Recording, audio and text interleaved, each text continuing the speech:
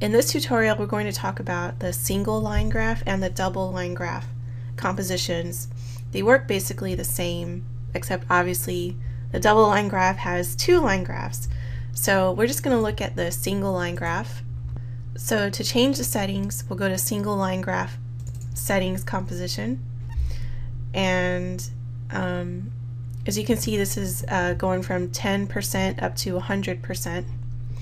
And on the bottom, I have hidden, I hid the some data points. I did have years like 2000 through 2011.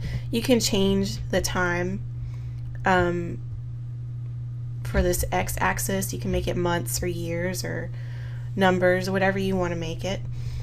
And then to plot your graph, you just go to layer 11, which would be called red line, and you want to move the mask vertices up and down. So let's say for this particular point it needs to be 35%. We'll put it right between 30 and 40%. So we're just kind of guessing. It's not an exact graph here, but it's pretty darn close.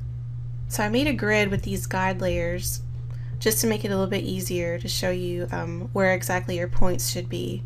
And if you, for some reason, want to hide them, you can go up to View and go to Show Guides, turn that off.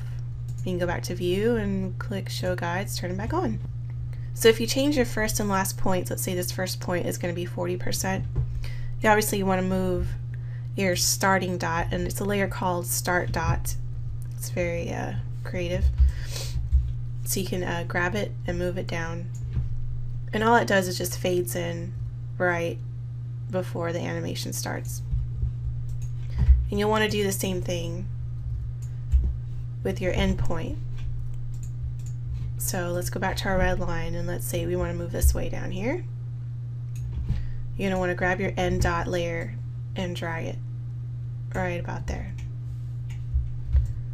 So that's good. And you would do the same thing in the double line graph. For double line graph settings and double line graph 2, it's just the exact same thing, except the display is different in the main composition. So if you go to single line graph, you'll see our animation works. Oh, and you want to move your text layers. So this, you obviously want to change that to 40, and then change this to whatever it was. I can't even remember. Put it right there. And then those will fade in as well. Perfect. So the same thing goes for the double line graph. When you change your data points, you want to change the start and end dots. And then in the double line, in the main composition, the double line graph, you want to move your numbered layers to wherever you need them.